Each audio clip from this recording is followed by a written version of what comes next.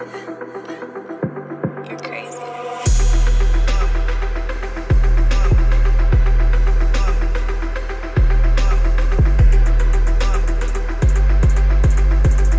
What's going on, everybody? Welcome back to another episode of the Viall Files Bachelor Recap Edition. I'm your host, Nick, joined by Amanda and Allie. How you ladies doing? Good. Happy Fantastic. Monday. Happy Monday. Woo! Amanda had her birthday on Friday. Also, Elizabeth Wagmeister is with us. Welcome back, Elizabeth. Thank you, Good to be Nick. with you. Good to see you and happy birthday. Thank you. We always love it when you're here. I love being here. I mean, hello. You're really just part of the show. But, oh, thank you. But I have Kiki. Yeah, Today. Kiki, the new office dog, Is part of the new Kiki studio. friendly or is Kiki a slut?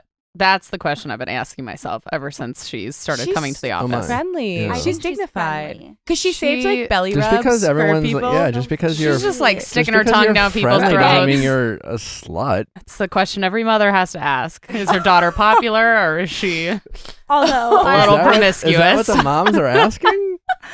That's what I asked myself about Kiki. Amanda had a birthday, and she had an improv Friday night, and she had a show. Is it a showcase? Like a show? You're part of a show. It was a show. We all went. Yeah, Yeah. she had a whole row. A It team was outing. Yeah, really it was like me growing up in Catholic church. We would take Yeah. the whole pew. The whole pew. Yeah. Yep. that's so fun. It did give Catholic throwbacks because we were waiting on you and Natalie, and like Derek put his jacket down Yeah, on we your were two saving- seats. It was saving- very like Sunday morning. And then we sat down, and like Amanda does a lot of improv. hmm Allie, Hey, I did it for months for you. You're welcome. I hope. Well, then that disappoints me. I'm disappointed in you because you didn't do it for yourself or your career. Anyway, I'm just a bystander. We'll I talk am not about- involved. yeah, we'll table this coaching one-on-one for a Okay. little time.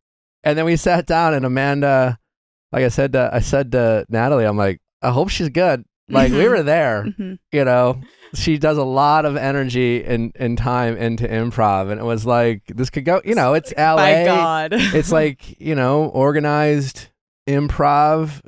You never really know. Mhm. Like it can be exceptional, and it could, you know, everyone has to start somewhere. Right. Mhm. You know, so good on everyone for So- trying. But it was really good.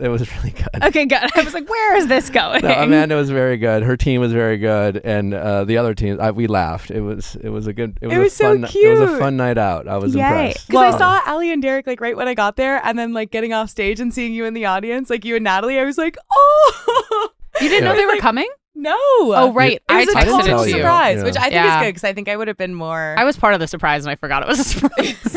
But you did really good. It was Yeah. really I sweet. expected you would do fine.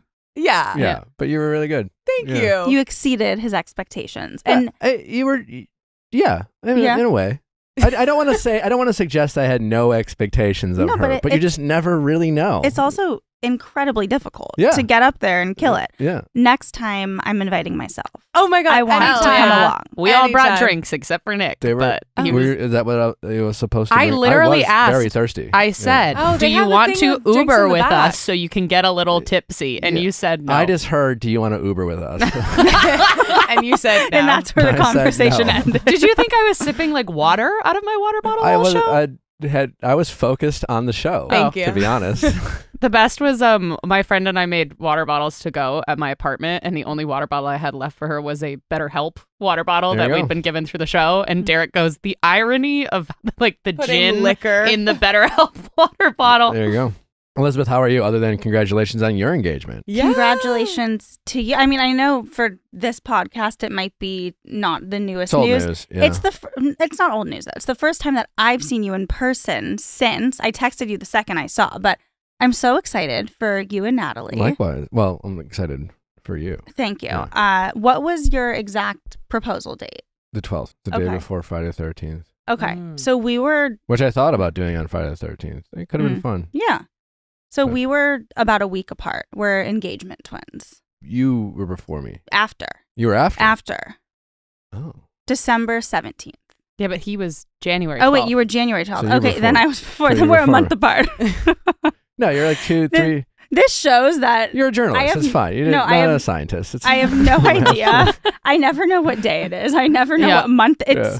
February now, apparently. LA does, yeah. Yeah. Anyway, congrats. Thank you. We're Like, I still say a month apart is engagement twins.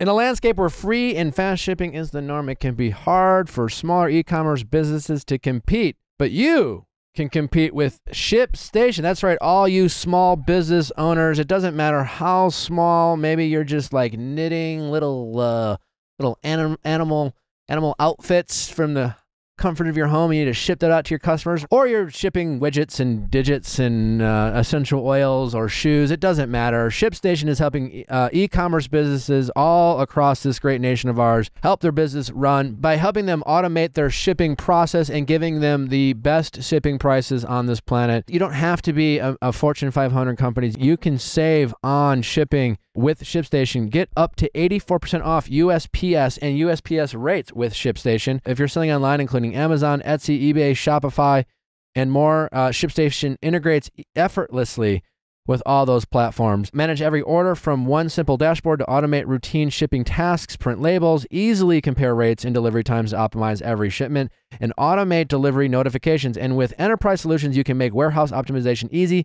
ShipStation scales when you do. Over 130,000 companies have grown their e-commerce business with ShipStation. 90% of companies that stick with ShipStation for a year become customers for life. So you know it works. We love it.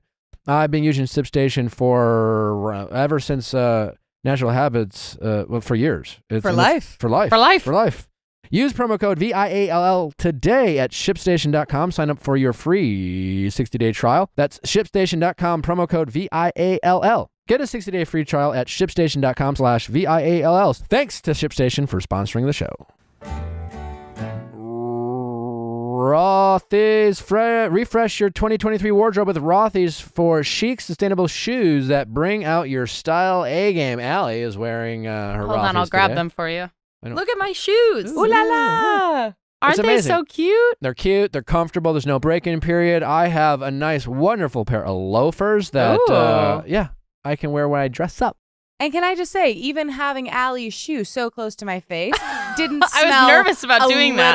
at They're all. breathable. Both because I'm sure Allie keeps herself clean, Thank but you. most importantly, with Rothy's, you can just throw those bad boys in the washing machine. The second they get a tiny bit of mud or dirt on them, you can keep them looking brand new and also smelling great. It's got everything you need in They a have shoe. all different designs. They have some amazing flats, shoes, sneakers. They got handbags. It's amazing what Rothy's is doing, all while making this great planet of ours a little bit more greener and safer by making all these incredible products out of recyclable plastic. It's truly amazing. Rothy's shoes are sustainably made with their signature thread spun from recycled single-use plastic bottles.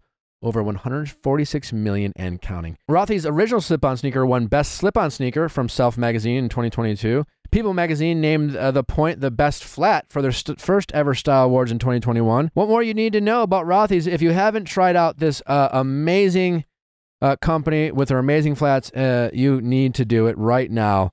So go to rothys.com/VIALL. That is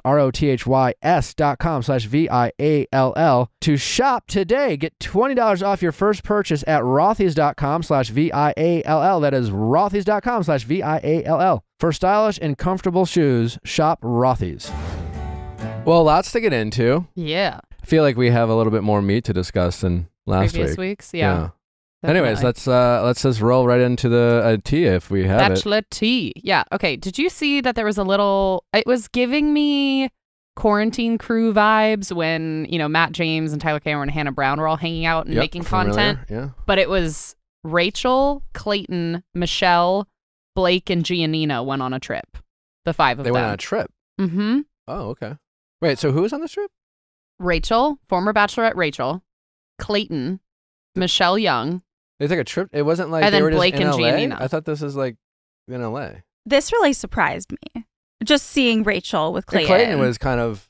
Yeah. It was interesting. I didn't like. It wasn't surprising to me. There are like phases Mm-hmm. and kind of coming off, being the lead. Mm-hmm. Both Rachel and Clayton were. Mm-hmm. And it's usually, Clayton's story was a little different because even when he was announced as the Bachelor, it was a lot of who the fuck is this guy? Mhm. Why is this guy? We have all these other like the Rodneys of the world were passed on Mhm. for Clayton. And then the season started and, more of who the fuck is this guy? What the fuck, he never really had a moment per se. But Rachel, despite moments of criticism coming her way throughout her season, she certainly had her moment while filming and leading up to it, and with all the stuff with Clayton, she was on her high, right? And so I think for every lead, there's this period of like, again, being treated like like a A- celebrity for a moment. You have that's the axis you have. A- is so funny. Yeah, at least that's the axis you have for a moment of time of being treated like a certain type of celebrity. And with that access, I think there's a level of unavailability you present to the world. You're more you're more selective with what you say yes to. That makes sense. And then that quickly just fades away like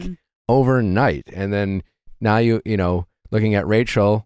They have Gabby and Rachel, all that. So it's not shocking to me. It's just a matter of like, oh, now we're in the phase of Rachel and Michelle and Clayton kind of thinking, what do we do now? Like, what's next? I've had those moments of thinking of like, you're just kind of trying things. You're trying. You're just like, and you're trying to collaborate with your peers because people like it. And now, it's not that hard to figure out that Rachel's like, you know what? Fuck it. Like, let's bring Clayton on, like this will stir up the pot and having fun with it. So it's not too shocking to me. I think this happens always for everyone. It's just I think it happens sooner than expected for some people, right? Yeah, because given like Rachel and her feelings on Clayton, right.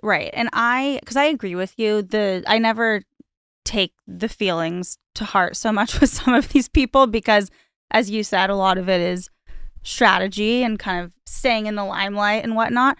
I was just more surprised that they even still talked. Like, if I had to guess, I would think that after they wrapped filming, like there was never another word Probably said. Not. But Clayton was with Susie, right? Right.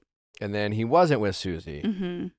Rachel, I guess, was with Tino for a hot second. But I think if you exit a relationship in that world, once you're out of that relationship, especially because of all the rules, you probably haven't had some of those conversations or those closer conversations, that people often want to seek out. Like, I just want to know this, and I'm curious about this, and it wouldn't shock me if both Rachel and Clayton had those questions for one another. Right.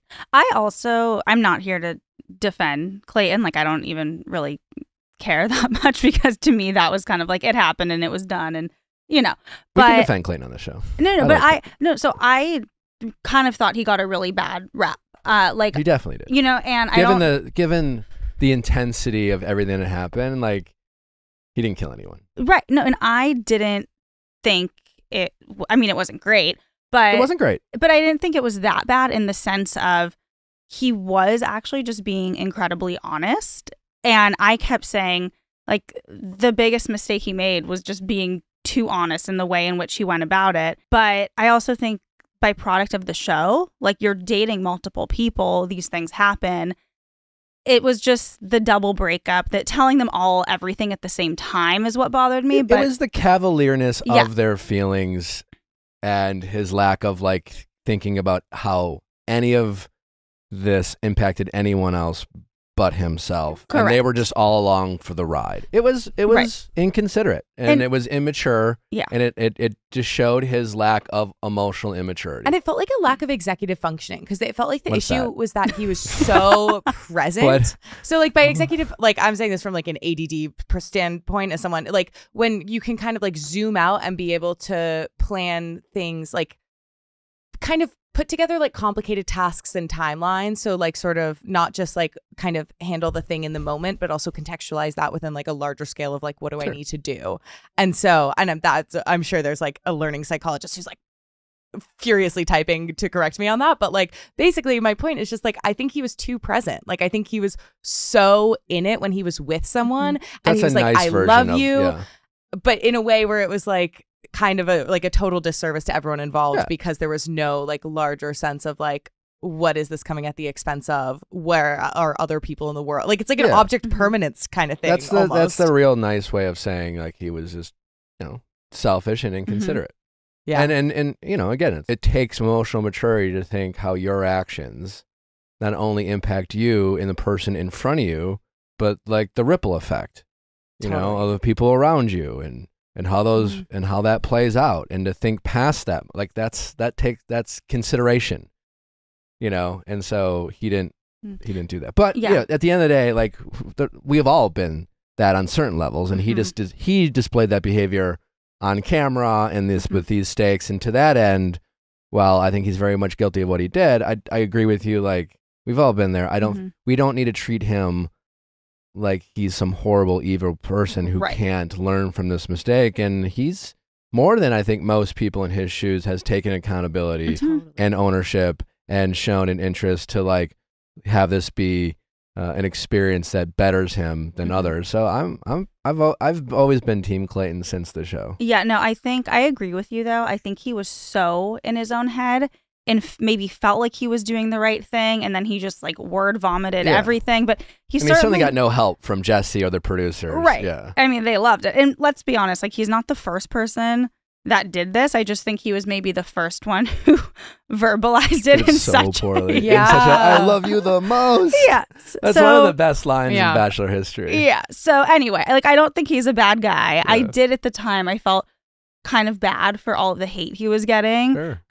So like it's fine. Like we've seen worse people come from this show and other reality shows. I thought it was nice to see Rachel and Clayton hanging out. But I mean, she did have to address it because obviously people were like, back? Not had She to. had to address it? But people were automatically assuming, are they back together? Are they dating? Because they were all together for the PGA tour. So I'm guessing they all just like shared a house. They were all there for that event. What, did you find out where they were? The PGA tour, the AT&T Pebble Beach Pro-Am. They were in Pebble Beach. Okay. Pebble Beach. And that was not on my bingo happens card. at the 3 Monterey Peninsula's premier golf courses. I can list them for you if you want. Ooh la la. No, this is like a fancy event. I'm curious how many rooms there were in the Airbnb and how they went about like dividing who got what room. Because I feel like that's like the #1 way to start drama in an otherwise very pleasant friend group of like getting an Airbnb for the weekend. There's 100% sexual tension between Clayton and Rachel, right? They've hooked up. That's pretty common knowledge, right? Yeah. I mean, yes. Right? Yeah. And they both experienced trauma for this experience on some level, and they didn't talk, they didn't hang out, and now they are. There is no way there wasn't like fucking sexual tension in that house. What if it was? I mean, Blake and Giannina in one bed, Michelle and Rachel were like, "We'll share," and then Clayton was by himself. But like halfway through the night, Rachel said, who knows? I'm not suggesting anything happened other than there was tension. We're forgetting a key piece of info here. There could also be sexual tension between Clayton and Michelle. Yeah. Remember that? No, I agree with you. I don't think there was, but they are technically exes. Anything's possible. And she's single. Elizabeth. Yeah. No, I agree. I would put my money more on Rachel and Clayton. I think Michelle's like, nah, I'm good. Yeah. But I'm just saying, like, they're both exes, I mean, technically. It's a Bachelor, like, little household. Who knows? If this were any world other than a Bachelor group, like, that would be very weird. 2 girls that have dated the same guy. How did she address the drama? She what was her statement? Via February 3rd Instagram story that it was all in good fun. What do you mean? They posted TikToks about it. And she said that you guys have me dead, like to the fans who were saying, "Are you dating?" And she said, "Healing and forgiveness is a lesson I had trouble learning for a long time." But she said that she's not leaving this era quite yet. I'm assuming implying this era of being single. She's not leaving it just yet. Okay. Sure. But cool, Susie also. Susie chimed in. We love a good Susie chime in. Everyone's talking about Susie too. And she just posted an Instagram story, just a selfie of her outside. And the caption was, "Walking on the side of the street with sun, not shade." Oh. Ironic because tiny bit of shade on that side of the street. Yeah. But I actually I don't think Susie gives a shit. No. Susie's thriving.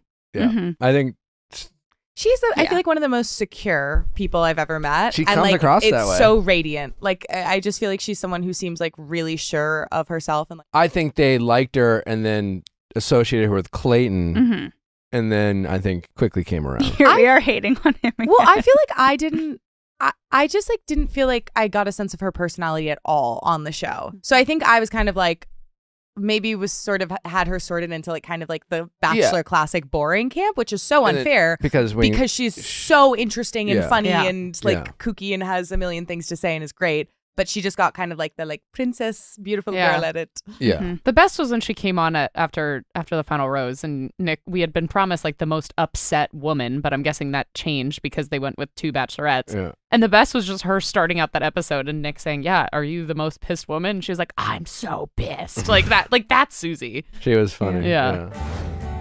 Noom, where shavings make a pile. We talk about that all the time on this great show. And whatever your wellness needs are, your diet plays a significant role in meeting those needs. Maybe you want more energy. Maybe you want to sleep better. Maybe you want to gain weight. Maybe you want to gain muscle mass. Maybe you want to lean out a little bit. You know, whatever those wellness goals are, Noom is helping you get there.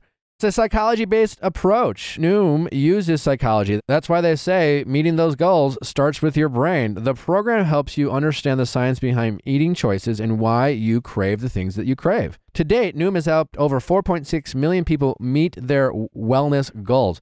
That's right. Everyone's journey is different. So, your daily lessons are personalized to you and your goals. Scientific principles like cognitive behavioral therapy help you understand your relationship with food. I always want to maintain what I'm doing as I get older. I also like to eat. I like to enjoy snacks. I like to try different things on. And Noom allows you to find that routine that works for you. So it's not a diet. It's a lifestyle, right? And you're learning about behaviors and, again, like things that you crave. So you can find that balance in your life, all while meeting those personal wellness goals that you have. Stay focused on what's important to you with Noom's psychology-based approach. That's right. Sign up for your trial today at Noom.com/VIALL. That's NOOM.com/VIALL to sign up for your trial today. And check out Noom's first ever book, The Noom Mindset, a deep dive in the psychology of behavior change. Available to buy now wherever books are sold.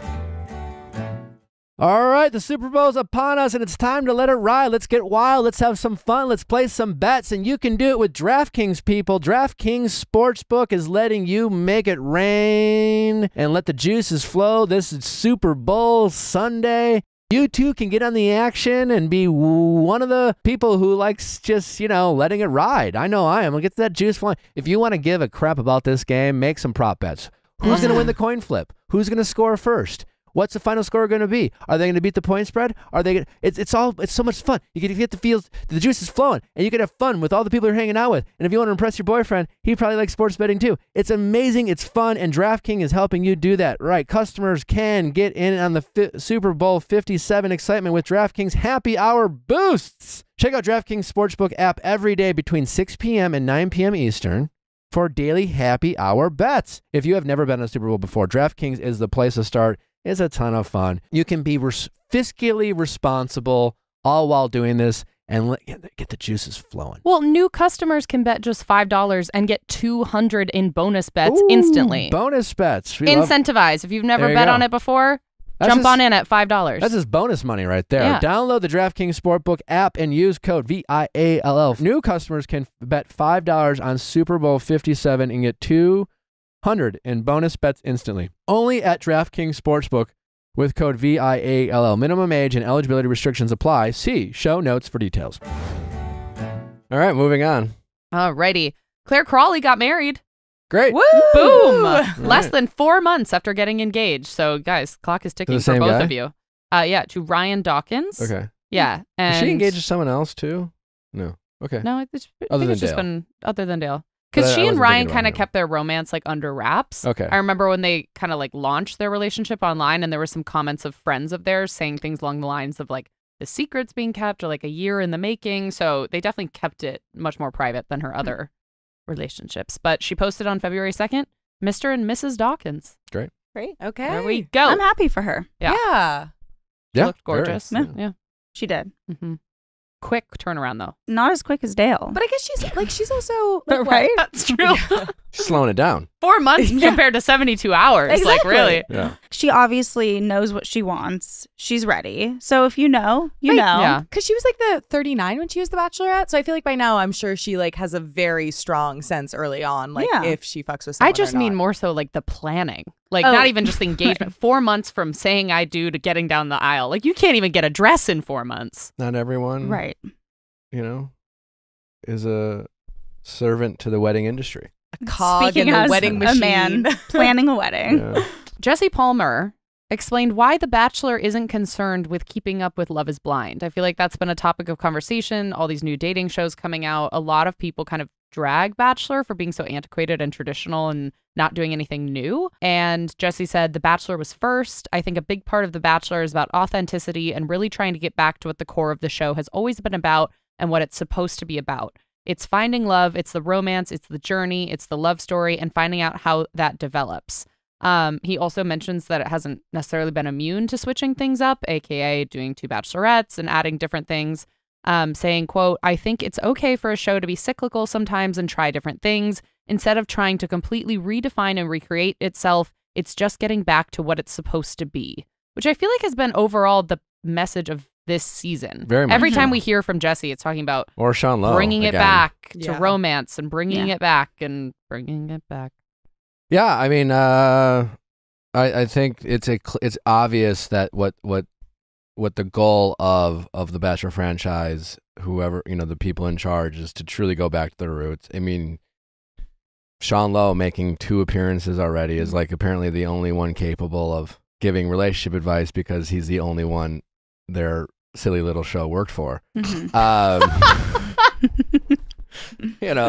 it's like it's fine. I mean, it just is what it is. I do think it's funny when you see articles out there of people criticizing the show for whether it's a lack of innovation or keeping up with the times. I'm even one of those people. I'd like them to introduce some other kind of non-traditional elements or relationships in the pool of people who are dating. And that just doesn't happen. And it's clear that instead it's almost kind of an FU or to the fans. They just, I mean, I think the franchise is truly like playing to the base and going back to like old school. Like they're truly about the love stories, and they don't really, and they're going to cast who they want to cast, and they're going to focus on who they want to focus, and they're not really going to care. And, for all the people who are out there complaining about this is the end of The Bachelor, that's just not true. And I'm not saying that to defend the franchise. I'm just saying that this is from what I've heard from multiple people who know what they're talking about, that The Bachelor is still making ABC and Warner Brothers so much money, so much more money than any other thing that both Warner Brothers and ABC is making. So like until that changes, they can do whatever the fuck they want, and they will, and they are. Yeah. So I will back you up on that. My sources say the same. I remember there was a piece recently that I saw, and it was like, this season is the end of The Bachelor. Yeah, and like Vanity Fair article. Yeah. It's just not true. It's just not true. Yeah. And given that I cover The Bachelor and have for a while, I'll have people ask me and say like, why aren't you writing that? I'm like, because it's not true. Like, as a critic, who I think that was a column, so like they can write that based on opinion. Yeah. But as a reporter who covers it, it's an incredibly successful franchise. I think it's gone through some growing pains, obviously, in the past few years, like the Chris Harrison departure, all of this. But if you think about it, to go nearly 20 years without a hiccup, and now you have this moment, I do feel like it's now, this is an unpopular opinion. I know we're going to get to the episode. I'm actually really liking this season, and I think it is going to go back on the upswing. But to go to what Jesse said, and I interviewed Jesse before this season too, and he spoke all about the, this is back to tradition and all that. But so I love Love is Blind. I love all of the Netflix dating shows. I'm a huge fan, just as much as I'm a huge fan of Bachelor. And I think, in a way, Bachelor is smart to stick to what they're doing, because they can never do what Netflix is doing because of broadcast regulations. So Netflix, you have, they're cussing and they're like showing everything, and it's so fun and it's more messy, but that's their format. And I think if The Bachelor tries to get into that territory, it's just going to seem like a watered down version, because they can't do that. So I think they're smart to stick to what they're doing, because it's been working for 2 decades. But yes, like all the calls to change things, I agree with you, Nick. They have a formula. They're sticking to it. When you look at the bottom line and the dollars and the cents, it's working. And it's like Monday Night Football. Yeah. Like, I really think if you view it through the lens of like, you don't have to change the rules of football every single week. Like, it's the same ones. Like the cocktail, like we have the same playbook. Like the cocktail party gets canceled, the quarterback gets sacked, like whatever it is. Like, I think viewing it like that is kind of the model that they're really like returning to. I think they have to play the long game with this season, because when you invest in the love stories, like there's huge payoff with like hometowns, fantasy suites, final two, because you have proper love stories that you were invested in. You didn't spend the first half of the season like having one crazy lady or woman who looks crazy because of her edit, like monopolizing all the time. You have these like deep ingrained, more grounded connections that like hopefully will result in like some high drama later on. I agree. Well, speaking of Love is Blind, we do have a major announcement on for all your reality TV and Love is Blind fans. Next week, Thursday, on Going Deeper, Raven from Love is Blind is with us to talk about all the SK drama, all the infidelity, all the rumors. She goes through every little detail. This is the only podcast that you can listen to her go through every detail of all the things that went down between her and SK. It's some wild, wild shit. Our jaws were just dropped the whole show, so you won't want to miss it. It's next Thursday on Going Deeper. Be sure to check that out. Can't wait for you guys to hear it. I'm excited. I'm excited we got it. While we're at it, don't forget to check out Ask Nick's on Monday. We have an amazing episode that dropped the other day.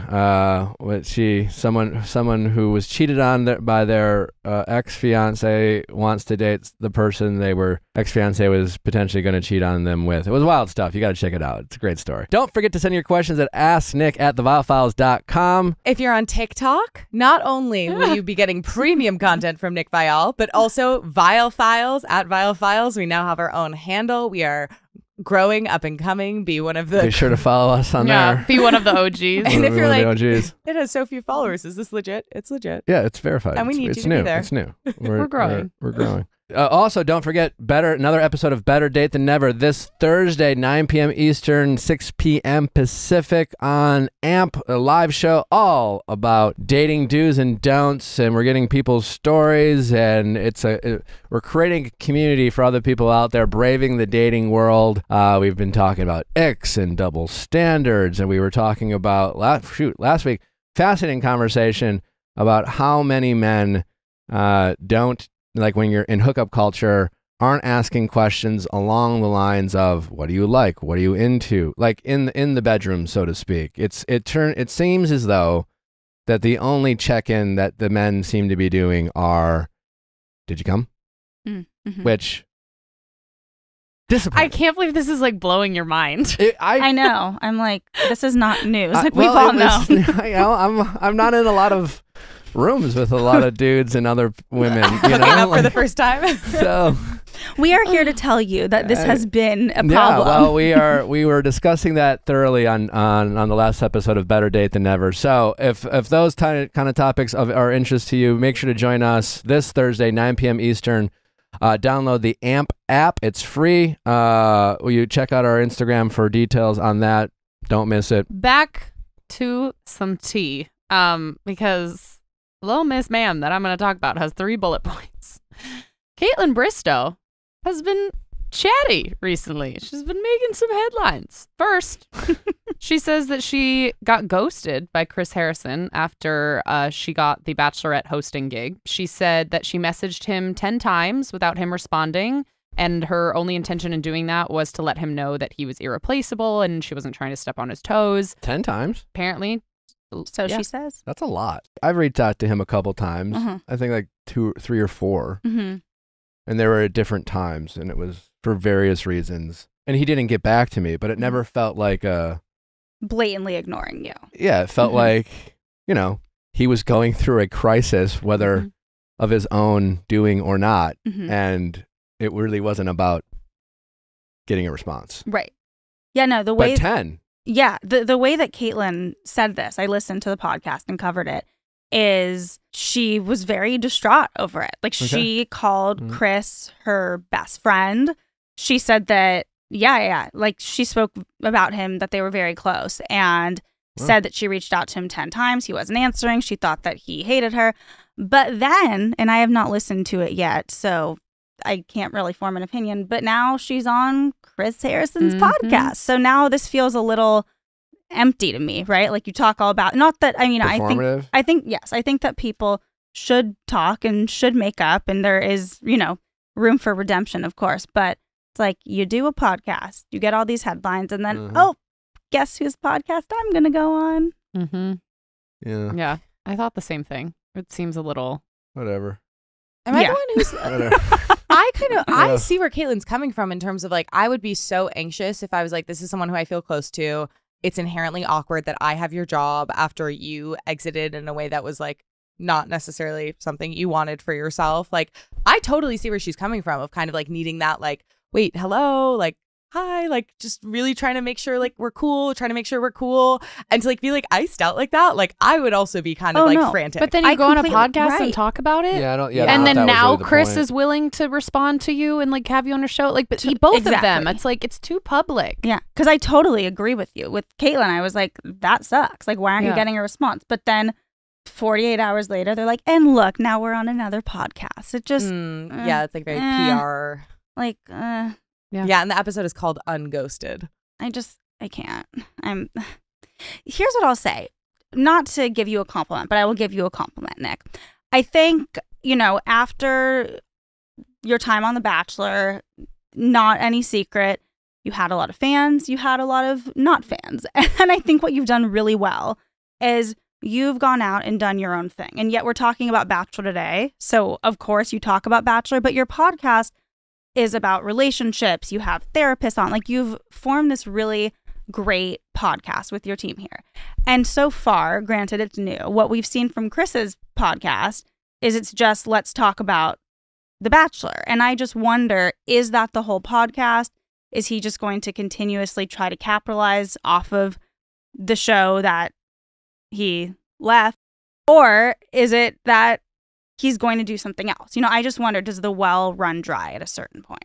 I talked about, when I first started the show, I talked about certainly The Bachelor at times. We didn't recap The Bachelor when I first started the show. We would sprinkle it in here and there when it made sense, because that was an active choice to try to build something outside of it. But certainly, I knew where I came from, so to speak. So you try to find that balance. Yeah, I mean, he's going hard to the paint, so to speak. Wells and Ben, Caitlin. I think those are some of his early guests, and we'll see how it goes. I don't know. I wish him nothing but the best in his podcast endeavors. Yeah. So It's certainly making a lot of headlines. So it's yeah, sure, yeah. I'm trying to be positive here. Yeah. And you're like, sure. Yeah. Yeah. So I mean, the headlines, we like getting headlines. It's nice to get. No, but that's what I mean. But it's like people are you talking try to about it. find the headlines that have. I find like the headlines.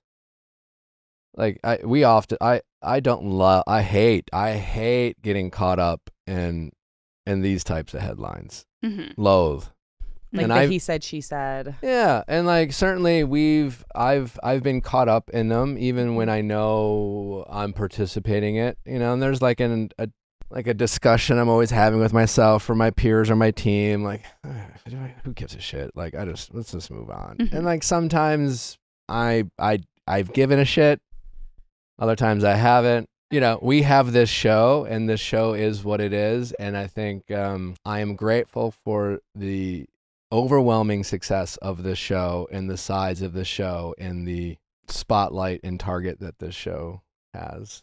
And I look at it that way. I can confirm you really don't give a shit, because there's some times that I see Nick in the headlines and I'll just text him like as a friend and be like, oh, this is, and he like gives it a thumbs up. Like, just like, I don't need to engage in this. And yeah, I'm I not get it. perfect, that's for sure. I've definitely participated in stuff, but it's like, I feel like I respond far less than I choose not to respond far less than I do, especially given all the things I know. And sometimes when I hear stories, it's just like, where is this coming from? Like, what is this? What in what world is this, like, is this coming out now? And in what context? And like, what is this? This seems made up. I mean, like, it seems like there's truth to it, but also like your version of what it feels, I don't know. And it's just like, what? I don't know. That's how I feel sometimes with some of these stories, but here we go. Here we are. I don't know. It's fine. Everything's fine. And what else we got? she brought you up.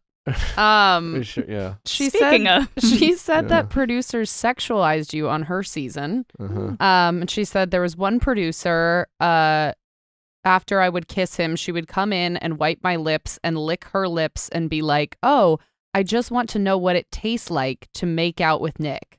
They really put him on a pedestal to me. That was part of their tactic. I was brainwashed. I'm sorry. Did you not have a relationship before the show, which is the reason that you went on her show? She didn't meet you in this incubator to like brainwashed into liking you. She liked you before. Was she suggesting that because someone asked her, I guess, what my breath smells like? Or how I tasted, that from that she moment had no forward, opinions herself. She was incapable of decision making. Also, that was just so gross. Like that description, I was like, we could. I'm sure it probably had. I'm sure it was true. Oh, 100%. That's why I'm like, oh God, that's really gross. Like, what do you? But like, no because offense, of that, you guys had no other connection. Yeah, it was a bit graphic, but like, what? Like, that's brainwashing.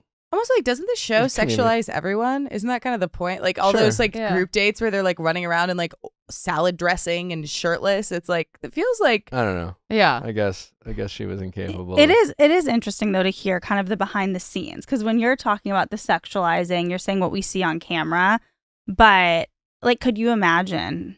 Nick probably could. He was on the show, but like a producer coming up to you and like licking their lips, like that's gross. No, it is gross. But I don't think that's the only reason they had a connection. I can picture who it was. I know who it was if it's true, and like I can tell you this person wasn't right. Like it was probably a joke. You know, like. Well, there's a little tiny bit more. Caitlin on why Allie she really didn't enjoys it. why she didn't text Nick congratulations on his engagement. Apparently she did not text you congrats once the news was announced, and she said he does this whole thing about not texting your ex. So I was like, is this me crossing a line? So I mean, that's apparently the reason she didn't reach out. That doesn't make any sense. She said that you would only invite her to his wedding for the headlines, but that she would go if she and Jason scored an invite. Interesting. Yeah. So I would do it for the headlines. Apparently, despite her being on a media I guess she's tour. Still a little bit brainwashed, you know. Yeah. The producer actually asked her to say that.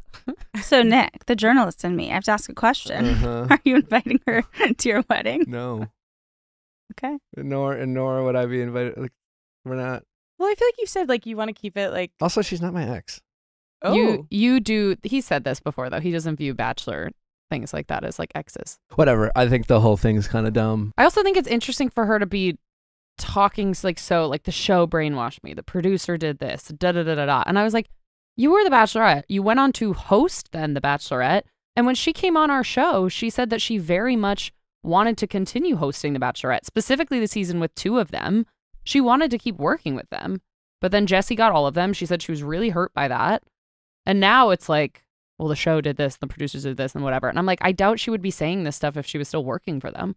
Yeah, it does come off like a tiny bit scorned, which I think is like very human, like to just kind of be like, oh, you don't want me? Well, fuck you. Like, you know, like I think that's like a very like human reaction to have. But it does, I think for someone who like started out on the show as like such like a positive, kooky, funny like person, this direction just like feels like kind of a departure from like the way that I feel like I was introduced to her and like the vibe I got from her, like based on like the content that she creates, like that feels like it's really coming from the heart. Like this just kind of feels like why are we unearthing random stuff? Here's what else seems to be a lot lately though. I don't know. So this is what I was gonna say, and I think largely maybe because of Chris's podcast, I think there's a lot of former Bachelor news making its way into headlines. And so I really like Caitlin. I don't know her personally at all. Like I've interviewed her 1 or 2 times. I've always really liked her. I actually, I liked a lot of what she said on this recent podcast, but like, it's kind of hard to point a finger at any which person. Because let's be honest, you included, Nick, love you. But let's be honest, you guys all use The Bachelor for your own benefit. And you know that. And you say that all the time. Kind of I don't understand about all this stuff. It's just like And by the way, you'd be foolish not to, right? I don't like defend the show. I mean, it's just like, it's the cherry picking that some of my peers seem to do when it's beneficial to them to, criticize certain things. When I tell you who felt really manipulated and brainwashed on Caitlin's season, this guy. Who has 2 thumbs and felt brainwashed. And it wasn't just from producers. And also, as I've pointed out several times, I'm internally grateful for how things played out. And while angry and brainwashed and manipulated in the moment, I have said thank you to people, including Caitlin, about how things played out, whether they were deserving of that thank you or not, or whether they had my best intentions in the moment or not. I'm still grateful of all of it. And so I just try to look at it from that level and that lens, from like 30,000 feet, rather than today I'm going to play the victim because it serves me well, and tomorrow I'm going to pretend when it's affecting someone else that it's a TV show. And it's always easy to villainize the edit. Like, it's kind of this built-in scapegoat of the medium of like, yeah, this is like quote unquote a reality TV show, but we all know how heavily curated like the storylines we get are. And so because of that like built-in element of it, you can kind of cherry pick when you want to sort of say, well, you have no idea what goes on behind the scenes, and these are the things that were actually happening, and sort of suit whatever narrative at the moment you're feeling the most. And people can't really fact check you in the same way. And the people who can, like, don't want to because it was 10 years ago. Totally. And look, most alums from this show do that. And you're absolutely right. If they called her tomorrow and said, we want you to host, she would be signing that contract immediately. So and that goes to everyone. I'm not saying that's a bad thing. Like, this is what this show does, is you talk about it to get headlines and to stay relevant. And it, by the way, kind of going back to our conversation before of like, The Bachelor is dead. Isn't this proof that it's not? Like, people are obsessed with hearing about it and talking about it. People are invested. And they're invested. And that's what all the alums in Bachelor Nation know. So talk about it, talk shit on it, praise it when it works for you. It's all this like vicious cycle that's just part of it. And everyone knows it. Like, I don't think Caitlin would be offended to hear that we're saying like, oh, you're talking about it because it puts you in the headlines, but you'd also sign a contract to host. Like, that makes sense. It's what you should do. You came off of a reality show. I will say there are definitely moments where I like when I heard about this headline, I was reminded of a particular story that happened good 2 year and a half after Caitlin's season that involved Caitlin and me. Are you gonna tell us? No, but it was. Are you sure? Yeah, I was reminded of that story, and I remember thinking that would have been fun to tell. No, there's a microphone in front of you. It's just not. It's just not worth it. And and that's that's the thing. It's just ultimately I don't think it's all that big of a deal, but I think it would be made into a huge deal. Got it. In a sense. And I don't want to create that headache. It's just, there are things that I get I'm reminded of that. It's just like, I get, see, this is so also much I don't tell, it's frustrating. I mean, I think, but it would completely invalidate her whole point. Sure it would. Yeah. Nick. It's not. I know it's not worth it, but it would just completely point to the fact that that's not true. Wait, do you know the story? They know the story. Yeah. Keep it on the secret. I'll tell you afterwards. Okay, great. Yeah. But again, I think what this kind of proves is, to us, like, who are not involved in the show, like, I view this as both a fan but also a media person who's kind of saying like, yeah, like, they're reality stars. We're going to use this to their benefit and get headlines and blah, blah, blah. But we do forget, like, this was your life. And you are embroiled in this, and there's things that you guys know that we don't. But yeah, on some level, it was like, it's an interesting take you have about something that, like, I experienced literal trauma during. But, like, cool. Right. There's that thought for sure. But that's, like, we forget, like, it's literally your life. Like, yes, there's cameras, but, like, it's your life. And that's what I think sometimes when we just talk about the show, we forget, like, there are real people involved and real feelings involved. But at the end of the day, I get to be here with y'all, and I get to do this for a living. And the downside of all that is some of this little silliness. But it does great content. There is that. What else we got? Just some solemn news to kind of wrap up our Bachelor headlines. Sarah Heron shared the awful news that her baby passed away after she gave birth at 24 weeks. She said that her son, Oliver Brown, was born on January 28th when she was 24 weeks pregnant and passed away in his dad's arms shortly after. That's so heartbreaking. I mean, goes without, being said. It's so heartbreaking and so sad, but I will say I'm glad that she shared this, not just for herself to be open, but this is going to help so many people because there's so many issues with pregnancy and child loss and, you know, miscarriages. Yeah. I mean, we're all around this age. Like all my friends are getting pregnant and getting engaged and all that. And unless people talk about it, you don't realize how common this is. Maybe not this exact situation, which is very severe and just horrible. But I really applaud her for sharing this because I think it does help so many people who are going through miscarriages and child loss. Agreed.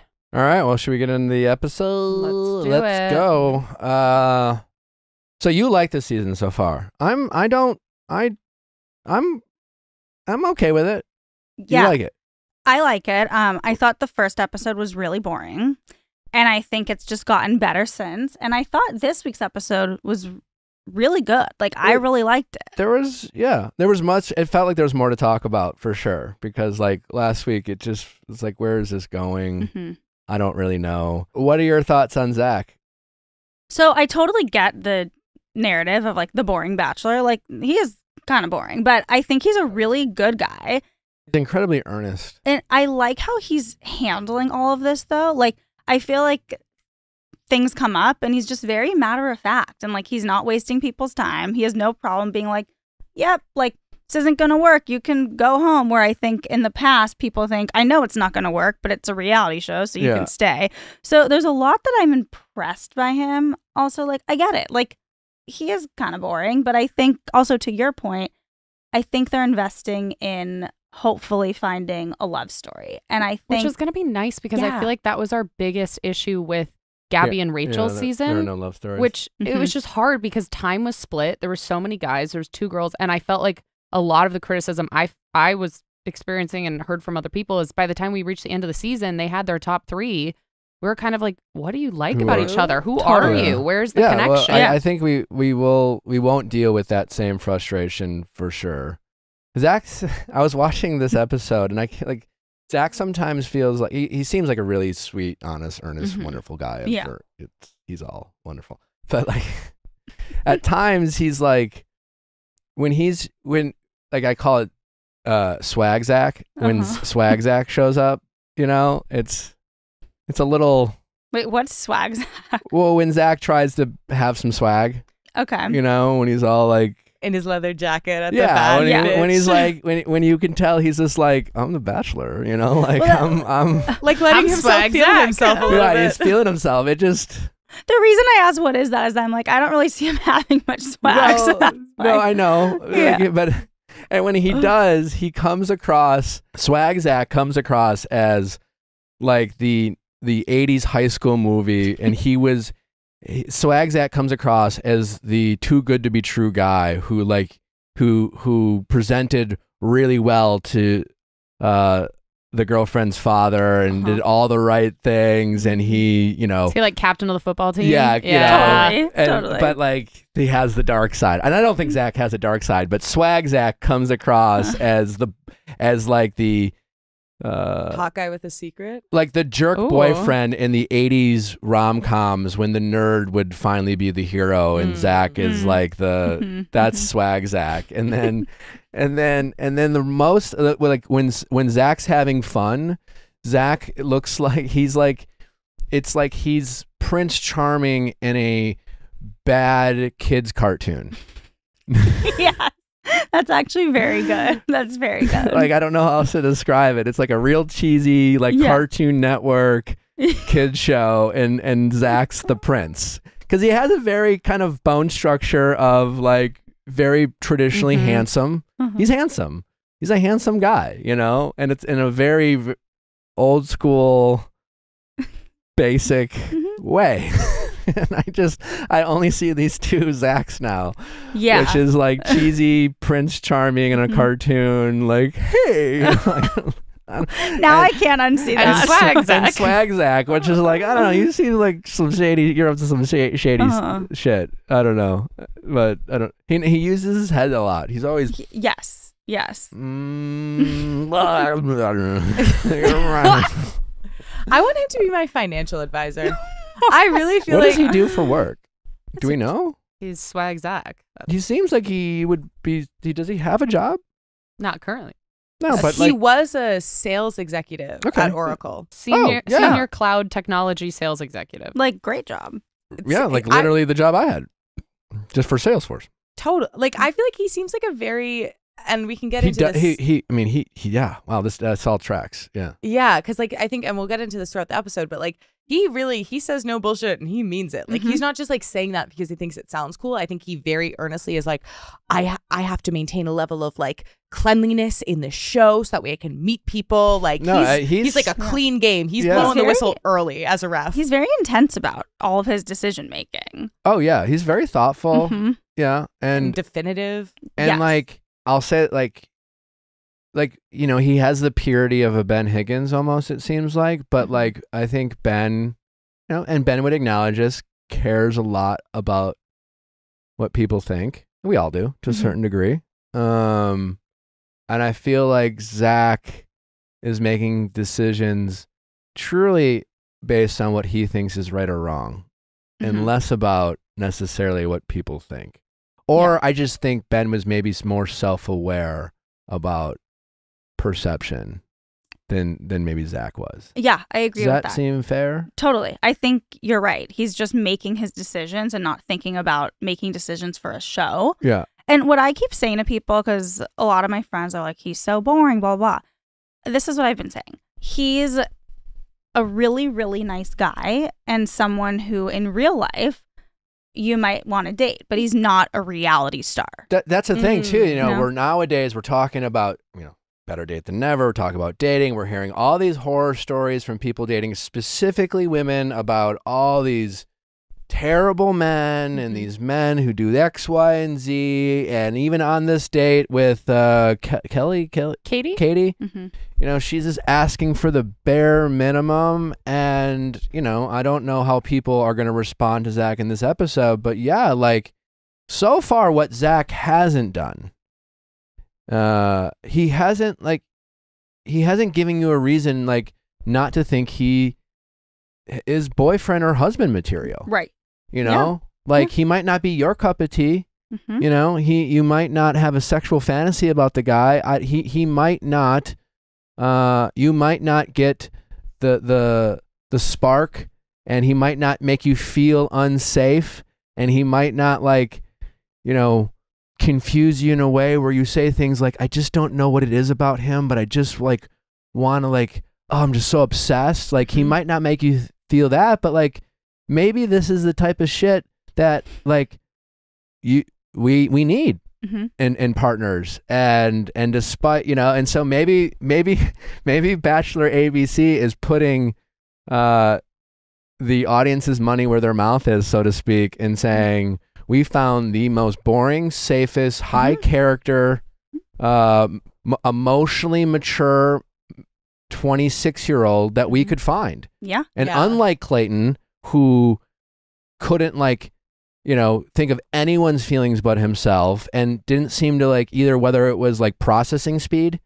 for Clayton, you know, it's just like, I don't know. It's going to take me 4 days to think about your needs. So like, I know I'm just focused on mine.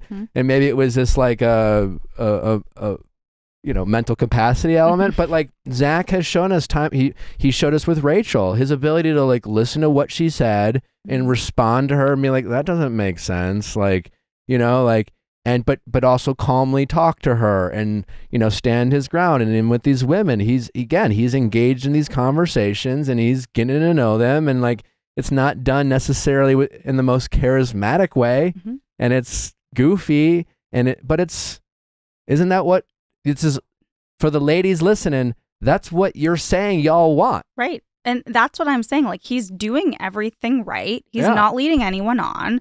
He very decisive, as you said. I don't know who said that, but someone said that. Very decisive. Like, thinks about his decision and just makes it. Doesn't keep him around.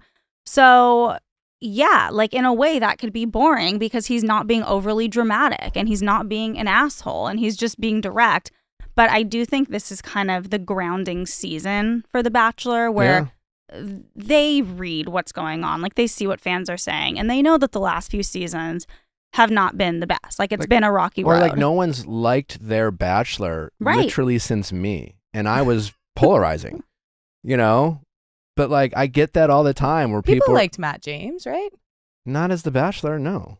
They liked the people who are fans of Tyler, and there was a lot of those fans who followed the crew, and if and Matt James had a couple 100,000 followers at the time, you know, because of his buddy Tyler.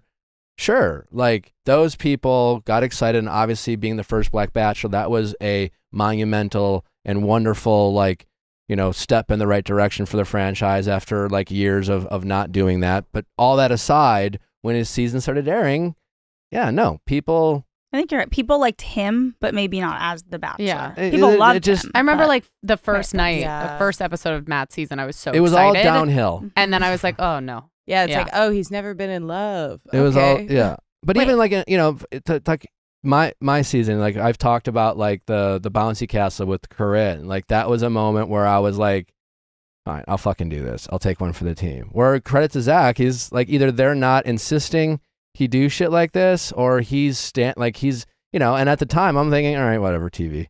I'll take it on the chin here. And I think there at times has been this kind of juggling act and balancing act between producers of, we have to come up with good TV, we have to have some of these moments, we have to have like peaks and valleys and arcs and things like that, even to the detriment of their Bachelor or Bachelorette, to put them in these, you know, the bouncy castle. Like I very much was setting myself up to look to the guy who only is keeping Corinne around because I was you know, physically attracted to her. And in reality, like she's a beautiful woman, like she wasn't even like on my radar as a potential like person to wife match, hang out with. Oh, okay. Not even match. You're like, you know, take a step back. Just a wonderful I said person, wife, but so like, I really got to back up. And Zach is not he's not being put in these positions, or he is resisting those positions that he's being asked to put in. So since you said that no one's like the Bachelor since yourself, I had to refresh. And this is actually,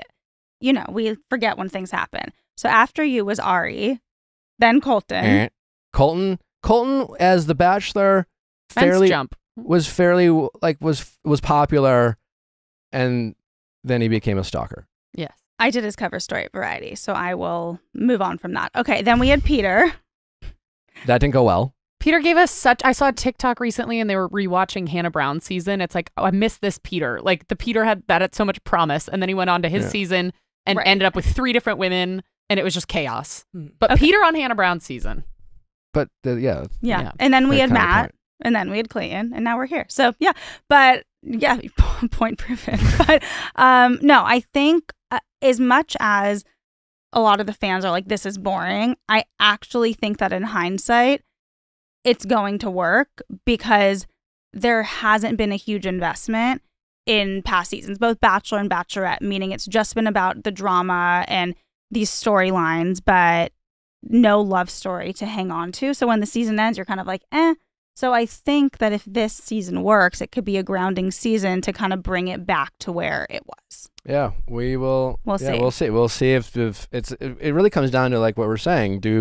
Does the audience latch on to what we are assuming is going to be some love stories, you know, and I guess certainly some drama, but like by the end of the season, come hometowns, we'll be invested in the relationships themselves. and that will be the big story. And they're very much setting it up like they very much want Zach to be the new figurehead of, it's like they're setting it up for Zach to get engaged and them trying to, as much as they can, like have this whatever new relationship be a figurehead relationship, like Sean Lowe 2.0. Sure, yeah. I mean, yeah. I mean, the fact that they're bringing him back all as much as they are is hysterical. Wait, can I tell you? So when I started this episode, I was watching with Michael, my fiance, who, by the way, until we met, had never seen an episode of anything on The Bachelor. His first season that he watched was Clayton. So we start watching the episode, and Michael says to me, he's like, I think this is the wrong episode. This is episode 1. He's like, we already watched this. And I was like, oh my God, you're right. Sean Lowe's back. And then I clicked, and it was like episode 3, and I was very confused for a moment because they never do that. Yeah. And they could have done that and not aired it. And the fact that they did it and aired it, like that, to me, that tells me that like, they're really drilling that home. I mean, I honestly, I expect them to bring Sean and Catherine back multiple times. Even at they'll be at AFR. Like if this all goes the way I think it could go, it's gonna be, you know. So my question for the group is: of the women so far, who do you think gives off the most like Catherine vibes? I mean, Catherine vibes. I don't. I feel like Greer. I mean, He needs a little. I mean, honestly, I think Kaity, after that one-on-one date, she really, likes Ariel though. She really came out of nowhere. Yeah. Well, that's hysterical. That whole but just like, why is it hysterical? well, because what was it? Was it Bailey? Bailey burned out fast. Fine, but so but sad. right before he talked, is it right before he talked to Ariel, he was talking to Bailey. Yes. And Bailey, I love that conversation. That conversation went like something like this. They were talking about not being on the same page, and then Zach's like, well, like, how do you feel? And Bailey goes, I feel good. It's just that I feel this is super weird. Good but weird. And then you know what I loved is after like her that, default was to be like, no, I feel good. but weird. But it feels super weird. But it's good. And then, because I don't know if it was Bailey, but it was just like, it was the juxtaposition of, I think it was Bailey, but he was talking to someone who wanted more from Zach. I wanted validation. Like, here is a woman who, and maybe Zach's obviously wasn't feeling Bailey for whatever reason, but she sits down to Zach, and I guess here I'm criticizing Zach a little bit. It's for fun, but like, she's like, I want validation. Let's talk. Let's have a conversation. And all he's just like, yeah, like he goes, whatever. Yeah. Wow. That's the hardest thing. That's Zach responding. And, whatever. He just wasn't into it. Yeah. And then Ariel sits down and right as Zach has said, I don't want to lie, I do feel like things have changed. And that's the moment that Ariel comes and interrupts them. Yeah. And then she sits down and Zach goes, you're just so much fun. And they just start making out. I know. And it just like it just sets him up as that scene set him up as, I don't really care about the conversations. I don't want to get to know you. I want a simple, fun, like, woman who doesn't want wants those pool challenge makeout me sessions. or have conversations. Just be simple and agreeable and fun and tell jokes and let's make out. Now, I'm not saying that's Ariel or that's Zach, but that's how that all kind of came across in that moment. Something had to have been edited out. Of course. Like, that's why they edited it that way is kind of what I'm saying. Right. They edited it where it was like, you're so much fun. Make out. Right, because if there was no editing, it was literally like 5 words and then just full going. But then there was another moment with Ariel where he just kind of had his little. It's like, I like Ariel. She's just Well, they had their whole makeout in the pool. Like and how he described what he likes about Ariel. He didn't say anything about her other than that she was basically like simple and fun. But here's the thing: sometimes you don't know what it is about a person, right? That you really like. It's just as a match or it's not. So and I'm kind of being devil's advocate here. I was shocked that Bailey, it kind of didn't work. And he's just like, okay, you can go home. That, to me, I don't know if we've ever seen that, like such a quick decision. But I think, again, what you were saying before, Nick, is sometimes you keep people around just to kind of keep them around. And I don't know if the producers aren't pressuring him or if he's taking a stand, but he's just kind of like, if I'm not feeling it, that's fine. You can go. And if I am, I'm sure stay. with Ariel, it's just like, yeah, I mean, it's so much work to be the Bachelor, and maybe in this bubble, in this world, maybe she is easy to be around and fun to make out with. And he is like on all these like conversations where he's talking to a bunch of women that deep down he's just like, I don't like you. Mm-hmm. Yeah. But I can't say that, so what do you want to talk about? Yeah, let me active listen to you. And there is a lot of that. So maybe Ariel sits down and maybe they, we haven't seen any emotional connection yet, but like there's a vibe and she's just like, hey man, I got no questions, but like, what's up? And Zach's like, I don't have any questions either. Yeah. And maybe, sure. Yeah. It was not edited. Yes.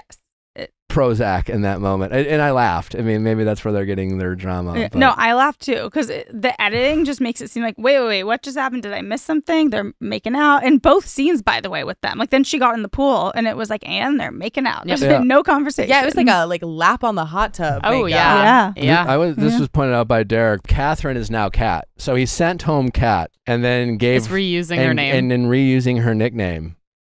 Oof. Justice for Kat. You really were memorable. She was fantastic television. She was really great expressions. I mean, not only is Zach boring, he really is eliminating all the interesting people. He preserves his energy. Like, I think he's like feels good enough about his top however many connections that he's like, why would I put in any effort trying to salvage a connection that's going like taking a nosedive when I feel great about the ones at the top? Like we see that with Brianna, we see that with Bailey. He was not fighting for any of them to really stay. It was like, cool, sounds good, bye. Listen, I get that. I'm more surprised at the show really is going along with this because Christina. Yeah. I mean, help me. I could not have been more wrong about her. I mean, between her having a kid and her obviously big personality, like she definitely has Bachelorette material. Yeah. No. Like tripping. Okay, so I'm gonna miss her, and I feel like I want her back. Yeah. But here's the thing: like, she kind of had a villain edit, but then also there was also kind of this redemption arc, and there's something about her that I'm like, you're a villain, but I don't hate you. Well, I mean, at all, because no one's really a villain in this world. She's just like she has all the makings of a Bachelor villain, which is sarcastic and a big personality, and that's all you really need. Like, and you're not like. You don't walk into that room just kind of worried about everyone and just not focused on not stepping on anyone's toes and just trying to be everyone's best friend. And that's what most people do. Yeah. And Christina obviously is not one of those people. And so like, but I'm just, she obviously said, when it was delusional on her part when she didn't get the group date rose, and she was just like, I'll be honest, I'm a little disappointed. Like, I was like, wow, that was amazing. Yeah. Like, no, that was when she said that, I was like, wait, hold on. I mean, she definitely is spoiled, right? Like, she's self-centered and spoiled. Like, can we fair to say, can we make that connection? Because it's like, I loved it. I love that she isn't necessarily worried about other, like is it the normal thing to do if you're in a world to pursue a relationship and you have a limited amount of time and we always get to be happy for other people? Right. I get that logic. I understand being disappointed, but the way in which she went about it, the fact that she truly that's the difference between being a child and I guess being an adult is like we all have feelings, and then what we do with those feelings are two different things. And because sometimes they'll edit you usually what they do, and I've had this happen to me, right? I had this happen to me in Andy's season. In that situation where someone gets the group date rose and someone else is bummed, and usually that person who's already had validation, usually the way that's edited is they capture you kind of pouting because you're all on the couch. In reality, you all have cameras on you. So every facial expression, every zone out, every body movement is captured on camera for them to use whenever they want. And so what they usually would do is this like focus on you pouting or making a weird face, whether that was the natural reaction or maybe something you did earlier in the night, who knows. And then they would interview you like in an ITM and get you to talk about like, hey, so that must have been a bummer. And you'd be like, yeah, I was like bummed. And then they would like put that together and play some villainous music. And all of a sudden you're an inconsiderate, spoiled, selfish person who can only be happy for yourself. And in reality, you're just a human being who was a little bummed and then was honest when asked how you felt about it. And they only took the first part of that sentence where you said you were upset, not the second part where you said, but I understand. But Christina was like sitting there and being like, nah, this is fucked up. I should have got that rose. It was one of those moments that you're like, that's what you think in your head, but you don't say out loud. And she just said it. Yeah. And she was like, what? And then she was like, wait, what do you mean? Like, of course this is how I feel. And it's like, I feel. I don't want to, we're like on reality TV. I thought it was funny. I thought it was hysterical. But also, if that's how she really felt, and if that's how she really thought that was the best way to handle it, then yeah, I think she has been the center of attention, I think, for most of her life. So I thought the moment was funny, and then I thought how after she didn't understand the problem, that's where I was like, like you really don't see how this could be problematic and hurt someone's feelings. And Yeah, exactly. Also, can we talk about during the rose ceremony, her facial expressions were wild. Like, that was a journey when she wasn't being called. Yeah. What was going on there? She's making, Christina's eye contact is she's actually put it on TikTok. She made like a mashup of her staring at Taylor Swift at the end of the 15 music video and her staring at Zach at a rose ceremony. And they're very similar looks. Kat's gone. Christina's carrying the torch. You need some facial reactions. Yeah. And then Brianna, I mean, R.I.P. America's sweetheart. She was never meant for Zach, that's for sure. No. I mean, let's just say they're just not in the same league. I don't know whose league is better, but they're just not in the same. Just different leagues. I find Brianna to be a fascinating person Why? How so? I mean, she's beautiful and there's a lot there. I'm very interested. Yeah. I I do think she's a fake crier. Uh-huh. And I think she was playing the game, and I think to Zach's credit, that's what he picked up on. I think when Zach was talking about something feels off with you, I think Zach was like, you don't like me, and I don't really believe. Right. And you're trying to goat me into saying, no, tell me the name of the girl who was mean to you. Yeah. Like, I think it was stuff like that. And I think Brianna, like, I don't necessarily fault her. Like, she showed up on a TV show. She probably thinks this is all bullshit. I don't even like this guy, but I'll play the game. Whatever. Totally.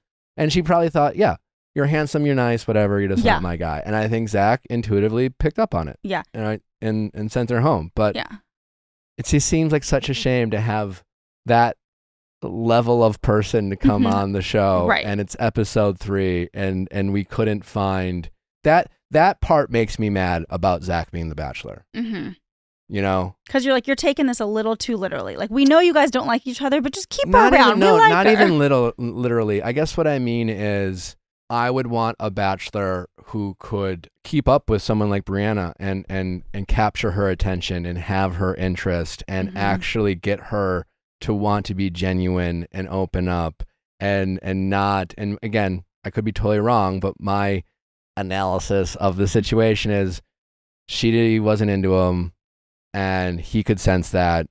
But he has like 30 women on the first night. It's up to him to be like, please open up. No, like, I feel like they have to kind of meet him there. But Brianna is the type of person that for some guys, or a lot of guys, would just be like, holy shit, like blown away. And then like, I mean, again, credit to Zach for being emotionally mature to like, not to be like, you might be the hottest woman in the world. Not chase the shiny, pretty, captivating thing, as many of us do. Again, speaks to Zach's what seems like his emotional maturity.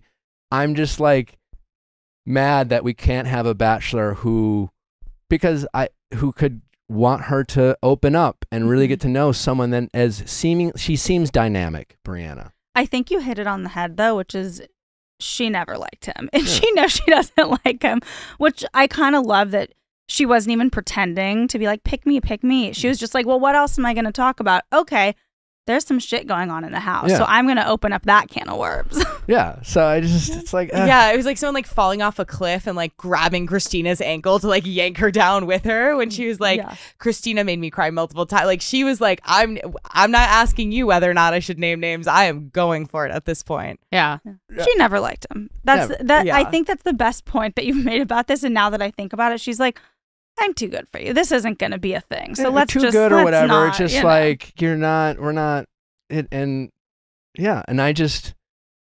I don't want Zach to only be in falling in love with. I guess it's just like, oh, no guy's ever treated me nice ever, and I'm just looking for the bare minimum. And then there's Zach being like, oh, you deserve more. You deserve. I can do that. You know, like I can definitely do more than the bare minimum. And I believe that he can. And I believe Zach has every intention of wanting to not only do the bare minimum, but being a genuinely loving and caring for partner. I just wish I wish our Bachelor would have the ability to captivate the attention of more what seem like fascinating people. Can I ask you about the Kaity date? I really want to get your take on this. Yeah, shoot.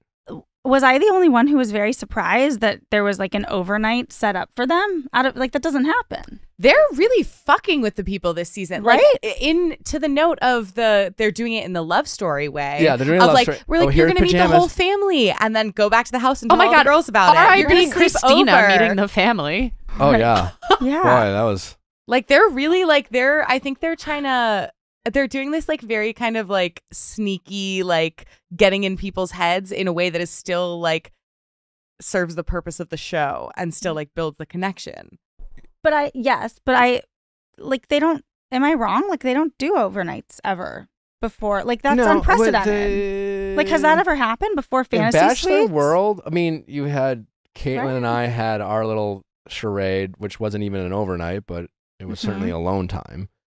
Right. But an actual what is called overnight, I don't know. Because I feel like sometimes they do it, but it's not staged. Or it is staged. Or it's not really an overnight. Like this was set. I shouldn't use the word stage because that makes it seem fabricated. What I mean is like this was set up that the date is that you have bed set up, planned. I don't believe that they actually spent the night in that tent. You don't? No. I also loved how the beds were like apart. Yeah. Like twin air mattresses. Yeah. I don't believe that they actually they didn't spend the night in that tent. And if they spent the night together, they left the tent and maybe went to a hotel room. That's possible. Well, they said they didn't sleep at all. When she got back, she was like, I didn't sleep. It's like I'm running on fumes. Any amount. Yeah, I don't doubt that either. And I could be wrong. I just like that's an actual museum, and I don't doubt that they were able to rent it out and film there, but like I don't think they slept there all night. You know what I'm saying? Like they wouldn't Where have did left. she go? Like when you do a fantasy suite, right? Like you have the crew film everything, and then you have the date, and that's filmed, and you sit down, you do all the bullshit, and there's the fake food there or drinks or whatever, and then literally like you wrap.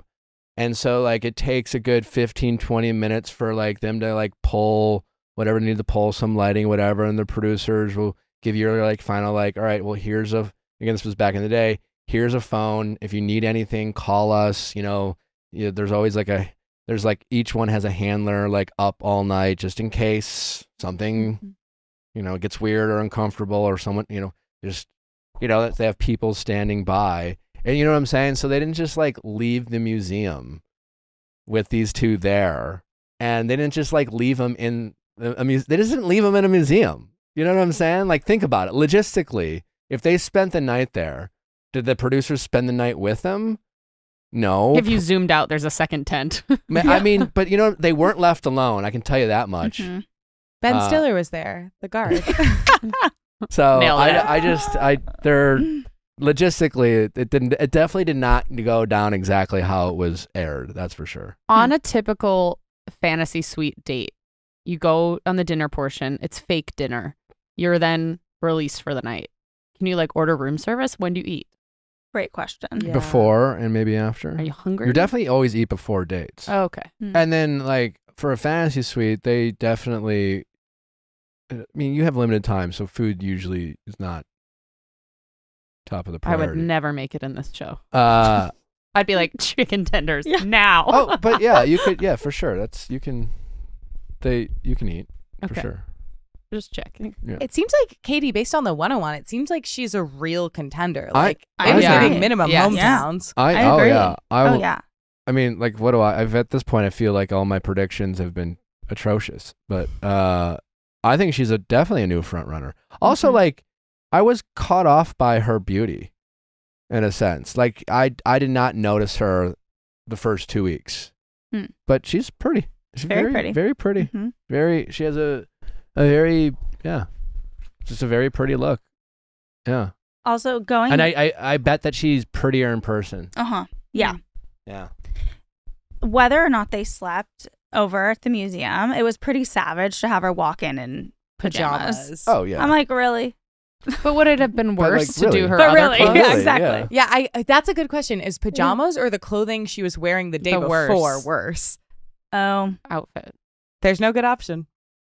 right. Because at least now they know she had something to sleep But the in. pajamas suggest that they shared a moment Yes. Yeah. And her Yeah. showing up in the same clothes doesn't? in a different way. Different way. Mm. And they are very much, again, I think they are going out of their way to, they're the balancing act of still fucking with Mm-hmm. the women versus like 2 separate beds, Mm-hmm. like the old fashioned pajamas. There was literally nothing sexy about those Yeah, pajamas. no. Uh, Horrifying, actually. yeah. The opposite. Like running around the museum in matching silk pajamas, like the least sexy Like, thing you could ever Should do. we just run? Right. Let's just run around the Should we just run? dinosaur. Like, Yeah. like My truly worst like nightmare. 6-year-old energy. Yeah. Like, no Oh, shade, yeah. but like That in was your the matching Prince pajamas. Charming. That was the Mhm. Prince in the Cartoon Network. cartoon. Yes. Zach. Yeah. That was not swag, Zach. That was not swag, Zach. No. Yeah. Do you think they told her anything? Because I'm like, if I were on that date and I didn't pack like a skincare routine or anything, you're gonna make me go to bed without taking my makeup Oh, yeah. off? Yeah, they that's would have rough. almost, if she, again, wherever she spent the night, they thought of that stuff. I would have been pissed. I'm like, where is my How do they moisturizer? know what you need? Yeah. They always know what you need. They probably They're going to have my prescriptions. Yeah. They always like, So many logistical before the questions. date, it's like, here's what you should wear. Like, what do you have to accommodate this type of weather or this type of activity, yada, yada, yada. Hmm. You might need an extra change of clothes, whatever. Yeah. It's like, you always get you're prepared. They're making sure you're prepared. Okay. Even if you being prepared is you being unprepared, but they're preparing you to be unprepared. You know what I'm saying? Maybe she even had an inclination that there would be some sort of overnight. Because they might have to be like, pack your moisturizer, pack those probiotics. And they also, she left in the evening for this date. Yeah. So I'm sure there's Right. a part of her hoping, like, I didn't just get shorted with like an only evening portion of a one-on-one. Hopefully there's some other additional something. We'll have to Right.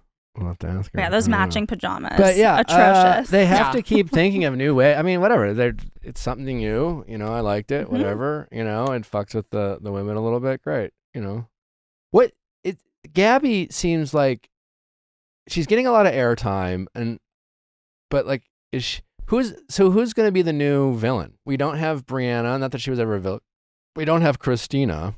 We lost Bailey. We- Brooklyn stood up to Christina, and she was the one who said, "Have you ever considered literally shutting the fuck up?" I really like. Mhm. But I kind Yeah, of that liked was it good. because I felt like it was less villainous and more just calling it like it was. Well, I don't Yeah, think 'cause it's villainous. But who is the girl who's the woman who's going to piss off the house? That's always the question. When you ask yourself, who is your next villain? Anastasia. It's who's going to piss off the house.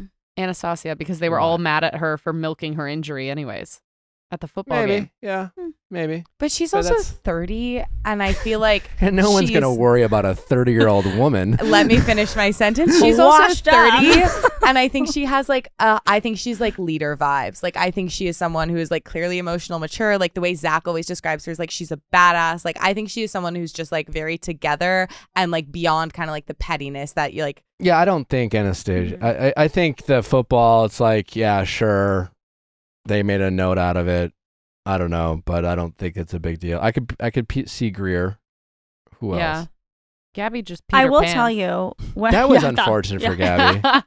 And I like they're mic'd up and they go, "Don't worry, we won't tell anyone." Well, they Yeah. didn't. The Bachelor did. Exactly. Yeah. Yeah. That's horrifying. Do we agree with that? Like, do we think they should have aired that?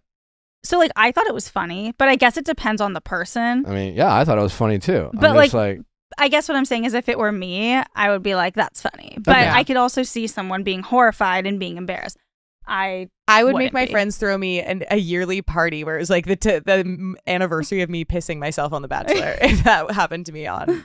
But like she got tackled and like what, a little pee came out? Right. That's why I'm like, Like, what's the big deal? Jeff does that. We Jeff's a peer. if we play a little rough, Jeff might like leak a little bit. He also, when he's excited, Yeah. Jeff existing. Just Jeff be pissing. Yeah. One thing about your dog.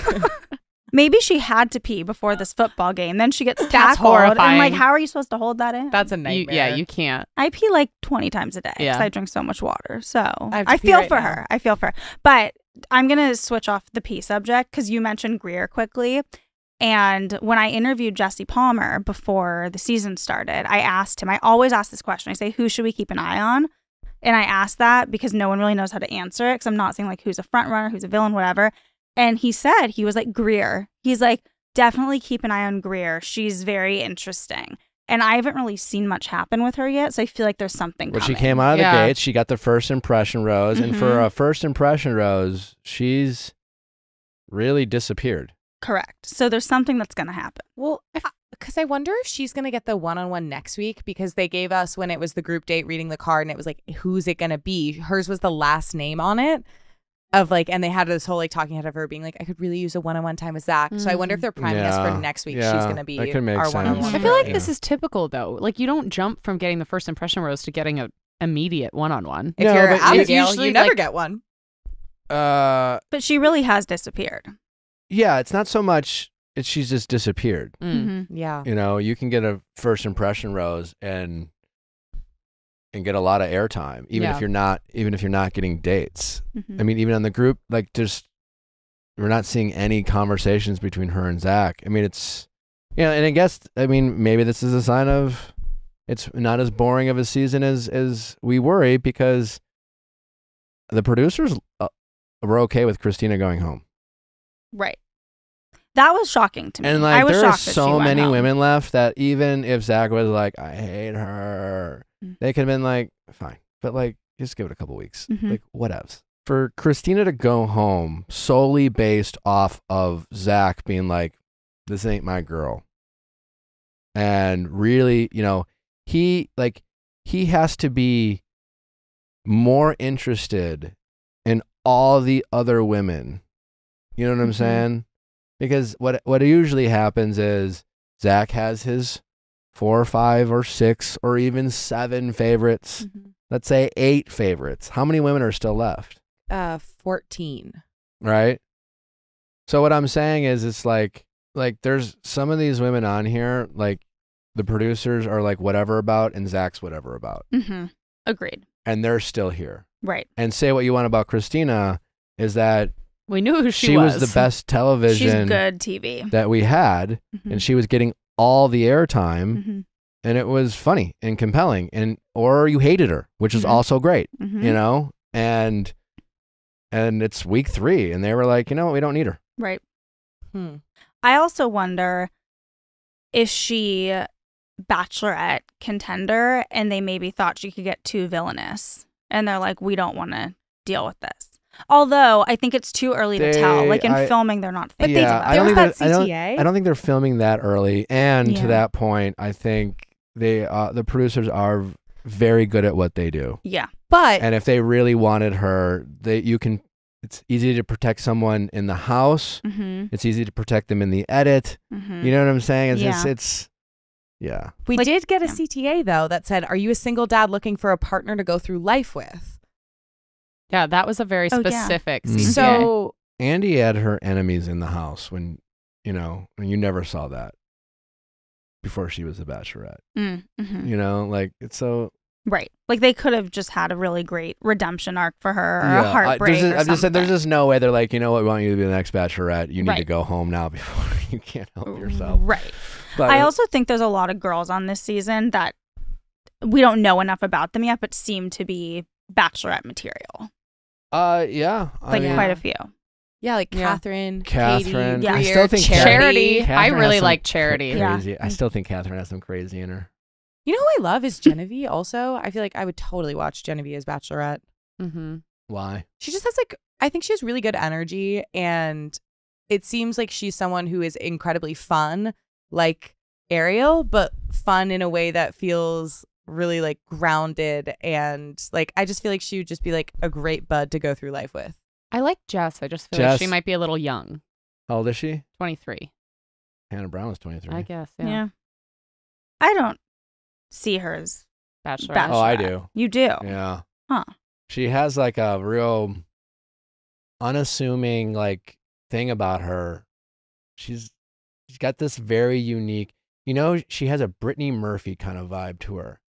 Really? Yeah, where at first that you would like, you don't, I think when Brittany Murphy came on the scene, you didn't think of, like, it was Alicia Silverstone show. She was like, but then like she kind of came into her own, Brittany Murphy, right? And like, I feel like this Jess is kind of unassuming, like, who's this kind of like quiet, cute girl?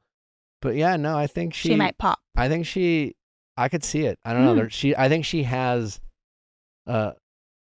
something. I could also see her winning, and she was first out of the limos. Yeah, she was first out of the limo. I like their I conversation. see that more. Like her just being so honest of like, I'm an overthinker and I wear my heart on my sleeve. Like it feels like they're having more reflective conversations. I think Jess is going to be around. I think she's got a very interesting side. Like Davia, or is it Davia? She's going.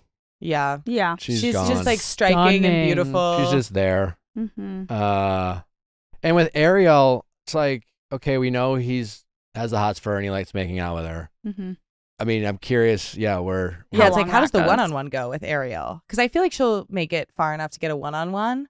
Right? And is it going to be like, oh, there's some trauma to unpack and suddenly she's not just the fun one, she's also this really like substantive emotional connection? Maybe, or is it like, we had so much fun, but there's nothing else? Well, that's how it was for me and Danielle L. I was super into her, very attractive woman. I thought from afar, I was attracted to her. And then we had a one-on-one. Game over. Yeah, it was done. What did we think of Allie's one-on-one? I thought it was a really great date. For some reason, I'm not believing it.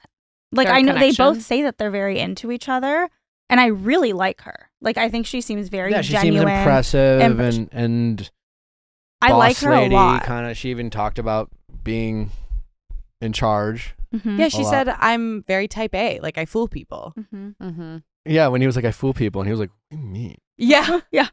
I like her more than I like them together, if that makes sense. Totally. Well, so she's like basically doing the Bachelor's narration for them. She said falling out of the sky was scary, but falling in love with him will be worth it. Like, I was like, oh my God, like this is a Hallmark film. Yeah. That reminded me of other things. If it were guaranteed, it would not be real. And real is what I'm after. And that's what's one of those things that people say that, and then everyone's like, yeah, totally. But it really makes no sense What at does all. What does that mean? If it was guaranteed, it wouldn't be real. Well, I would actually argue the opposite. In fact, if you could guarantee me something, maybe it is real. Maybe you can guarantee because it's in fact real. If it's like, well, I don't know how it's gonna turn out. So like maybe. Wait, who said that? It was Christina when Zach was confronting Christina and she was crying. Yeah, it was Christina, and they were talking, coming down. It's like. Yeah, because didn't she made some comment it would not during be real. their one-on-one. It wouldn't be real, and real is what we're after. She made some comment similar to that on their one-on-one about it being like real or being genuine, I think. So that fits in with her. But it doesn't make any sense. No, it doesn't. What did you think of her meltdown? Her help me, help me, help me, help me. I think she was genuinely panicked. Yeah, I actually believe that. I believe that she is a big, loose personality, and maybe it's because of her, maybe she's a little spoiled and, but I don't believe, I believe that she really realized that this is falling apart faster than she realized. And I think she was getting a little cocky and maybe had some false confidence about her state with Zach or in the house. And I think everything turned on her real fast. So I that seemed genuine, her panic attack, or what, not panic, but like her reaction to, it seemed.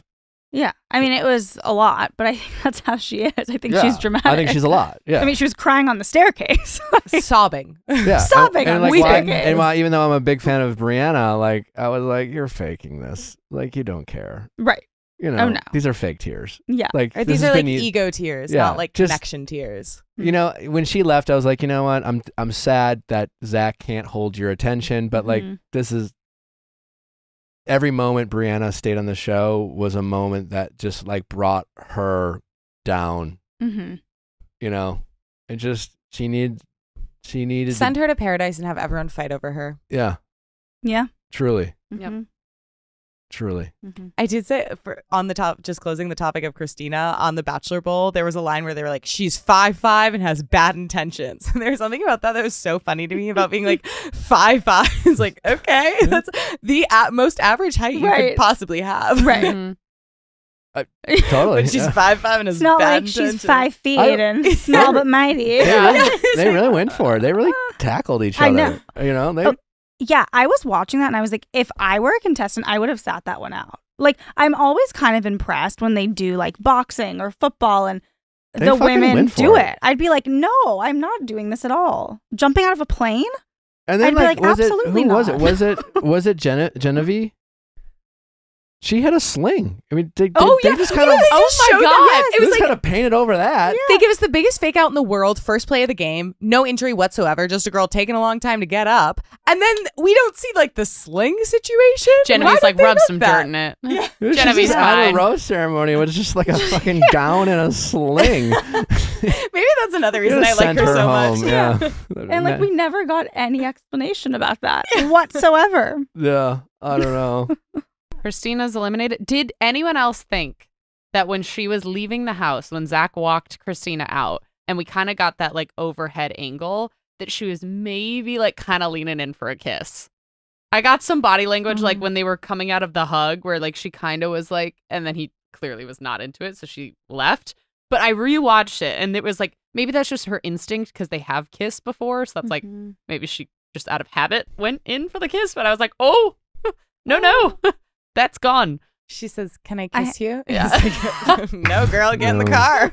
I have to rewatch that. He did that again on the. Who was it with? He was like, "I'd like to kiss you now." Oh yeah, Allie or I think it was Ariel. It was like, "Ha Yeah, ha! I I'd like think to so kiss you too. now." Yeah, like we got our laughs out of the way. I don't know. I mean, I'm all like, it just the every time. Just read a room, Zach. Yeah. Just you now have rapport with these women. You don't have to every time be like, "Can I kiss you now?" Like. He is one of the most respectful men I've ever seen on reality TV. Yeah, it's wonderful. It's out of control. But like also pay attention to like body language and chemistry. But that's what I'm saying. Like, that's what I keep saying to people. I'm like, he's kind of everything that you might want in terms of politeness and doing things correctly. But that doesn't mean that he's a reality star. Yeah. And also to Nick's point, maybe it's not everything you want. Because as a woman, you don't want to have to be like, okay, kiss me now. Like, just like do it. Like, if you can't pick up on the body language, then. But I agree with you. I think he's doing it to be respectful, not because he doesn't get it. I do think is a show that that essentially the show is a show about dating and relationships that intersects with pop culture and how we kind of discuss that. I find it interesting that our current Bachelor is kind of everything that the women of modern dating have been kind of asking for, and the type of bare minimum or etiquette or just how someone treats people or treats women, like communicates and respect and just earnest and just here's your guy, right? And I'm just I think it's kind of an interesting thing to discuss and break down, because I think in reality, life is it's far more nuanced. I consider myself someone who I think prides himself in his character and has high character and wants to do the right thing and can be earnest, and I have my freak flag and I all the things that was portrayed to be like the polarizing guy, whatever, like I have that side, and I think life is about kind of finding that balance, and I think people like people who are multidimensional, and we all hope that, we can have the lady or the guy in the streets and the freak in the sheets type of energy. But I just think it's interesting that Zach is very much what a lot of people have been asking for in a way. Right. And maybe not what they actually want. Yeah. I feel like I'm really falling for Zach as Bachelor, though. This episode, when he was picking up Kaity for their one-on-one, as he's like walking by the girls, he went, "Did I hear sniffing? Who was sniffing?" And for some reason, that just like really got me. Or I thought it was very funny and endearing, and he'll have these little like moments where he'll be like kind of theatrical in his looks and like I think the best weirdo. he can do is endearing. Yeah. What do we think Zach's relationship with his chest hair is? because he keeps it very trim. Very. But it's not wild. But it's like there's clearly a lot of it, but he keeps it very trim. Yeah. And then he even made a comment for the pool party of, here comes the chest hair, like as he was taking his shirt off. I think he's self-conscious about it. Do we think that's self-conscious, or is that just kind of like a ha-ha? No, I think he's clearly a very hairy guy, and it's very well-groomed. Yeah.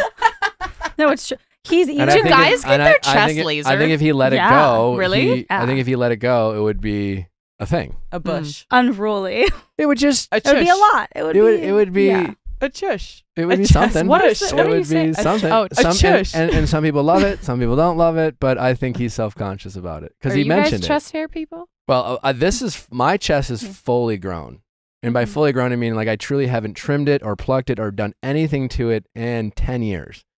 And if I took my shirt off now, you wouldn't be able to see any hair from 5 feet across the room. You know, if you got, so like, I used to shave it because it was like, oh, I got 20 hairs on my chest. And then I was like, that's stupid. And then I stopped doing that. So I hate when men shave it. Like, I just think it looks gross. But that said, I guess if you're that hairy, then like, yes, you need to keep it trim. Like, you got to keep it trim. If if you notice that it's too hairy, that's a problem. But I really hate when you could tell that a guy shaves their chest. I'm like, just trim it. The prickles. Yeah, it's like one of those things where it's like, if I'm noticing it or thinking about it, that's a bad sign. Like, there's definitely been guys without chest hair, with chest hair that I found attractive. But the second I'm like thinking about the chest hair, then like that, I think he like some 3 red guards flags. it. It's like that with like hair extensions too, where I'm like, if I'm wondering if you have hair extensions, they're not good extensions. And just like be confident with it, you know? Like, if you have chest hair, you have chest hair, rock it. Like, but you could tell with him for sure. It was either a self-conscious thing or he's just aware that he is hairy, but since it's trim, it doesn't look too hairy. Totally. I wonder if Rachel said something to him. I think it looks great. But like you think Rachel fucked him up? You can blame it all on Rachel? No. I was like, I wonder if he has some. No, I'm sure it's something he dealt with in high school or middle school, and people were fucking mean or whatever, or some girl he dated said some shit, and there's a million ways we get self-conscious about our bodies, including men. Yeah, so no, and I think and so he's the Bachelor taking his shirt off around a group of women, and that inner child in Zach came out about, and that was basically saying, "Please don't judge me." Right. In that moment, it was endearing. But yeah, I think he 3 guards it. He just kind of. He's definitely very aware of it. So I tend to agree with you that somebody probably said something to him at some point in his life, but. Like, you're a man. You're supposed to have chest hair. Yeah. Right? Own it, King. What about back hair? That's a no. That's a hard pass. In my opinion. Yeah, I can't think of a time where I've noticed someone's back hair. So I feel like if I did notice it, I don't know how I would react. Maybe negatively. I don't know. I've never encountered that. No, I like hairless. Oh, you like hairless? Yeah. I'm like, if I can wax and laser my down under, you can figure something out. Like, that's how I feel. You want So you want them plucked? Yeah. We could go do laser together. Okay. Beautiful bonding moment. First date. Everyone has their taste. I mean, look, I'm Jewish, so I guess I mean, now I'm engaged, but I guess I always was dating Jews who tend to be a bit more hairy. That might be a stereotype. Jewish men but more hairy? Yeah. That's like a thing. Okay. I can say that. It might be a blanket statement, not everyone, but Jewish men usually don't have like a hairless chest. That's a great point. Yeah, it's not a thing. So maybe it's just what I'm 8% Jewish. used to. Oh, that's where those 20 hairs That's come from. That's where those 20 hairs come from. Exactly. That's the Jew in you, Nick. Yeah. Represent. All right. Well, Elizabeth, thank you so much, as always, for coming. Always fun to chat with you. Where can my audience, once again, consume your content, follow you, all the great stuff that you're doing? So, remind them. Variety.com and Variety Magazine, and my social handles are at Wagmeister. And thank you for having me. It's always so much fun to hang. Please come back, obviously, next season. Would love to. I hope you do. Thanks for listening, guys. Don't forget to send in those questions at asknick@theviallfiles.com. Subscribe, rate, review. Go back and check out our episode on Ask Nick on Monday. And don't forget Going Deeper on Thursday this week. And then next week, Raven from Love is Blind talks about all the SK drama, all the infidelity, all the cheating, all the rumors are addressed and answered. It's a wild story. Our jaws were dropped. Yours will too. Don't miss it. That is next Thursday. Also, don't forget on Thursday, Better Date Than Never, a new episode, 9 p.m. Eastern, 6 p.m. Pacific. You do not want to miss it. Tell your friends. If you have been struggling at all with dating and relationships, or you just like hearing people's stories, you better make sure you tune in, because you'll miss out if you don't. Until then, bye.